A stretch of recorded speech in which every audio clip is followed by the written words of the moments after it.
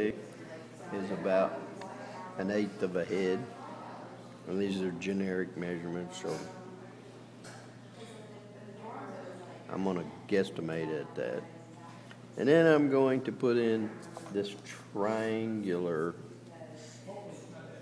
slope like a chicken beak, the beak of the chicken, which this is so wet it's just moving all over the place, but that's okay.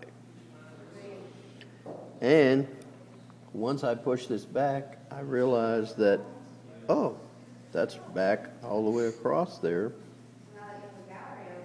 So that disappears. Let's cut that off.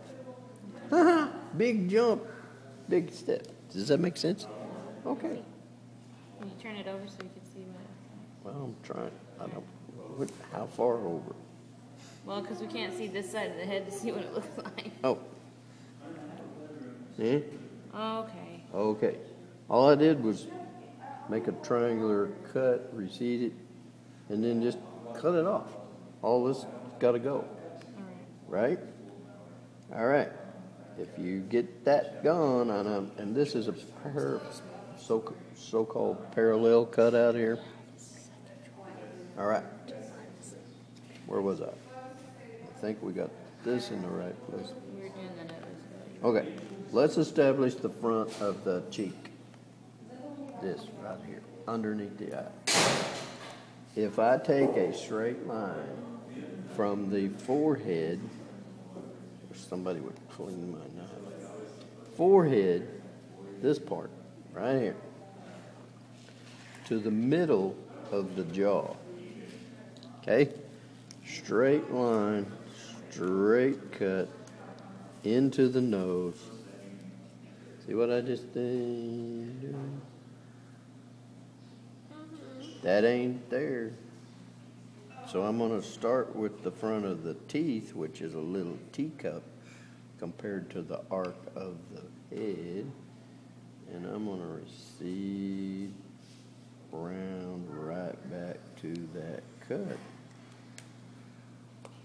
Oh, that made a big difference. I did that. Let me do it again. Okay. Now, this does not finish that little project. We're going to finish it or push it on back where it really is, because this just establishes the front edge, and then it actually recedes from this point. This will recede back to the widest place of the cheek.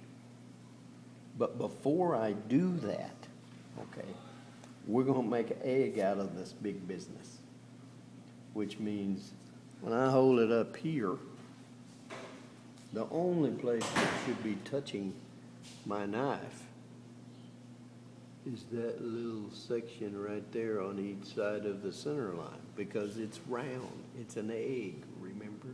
We made an egg once upon a time. So if I take this and I just start, I'm looking at the profile now, and this is way wet. It's like peeling a potato. Do you see what I'm trying to say there? I'm looking at that profile. I'm trying to get rid of the square edges. Oh, let's make it round. So,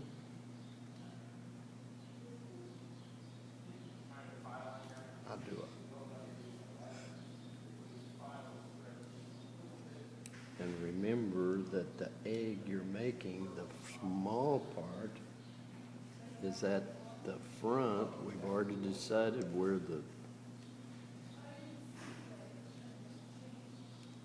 width was with the temple bone. Then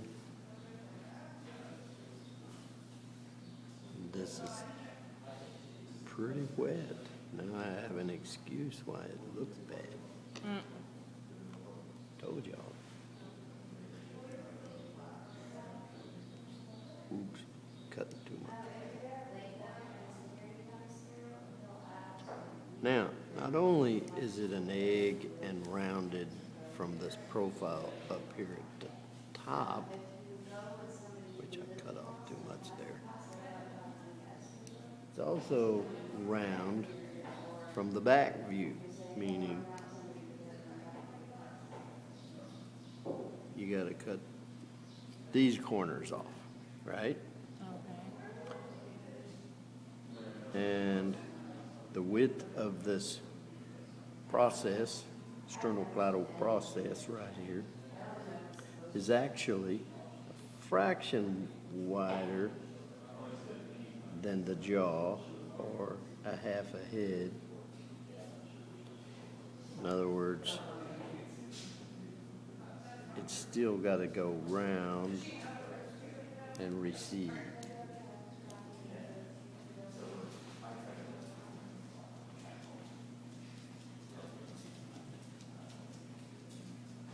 Is this making any kind of sense to you? So I'm going to quit, because we're a long ways from the price of tea here. We're not finished, but at least we're establishing the arc and the roundness. You need to pick this up and look at it.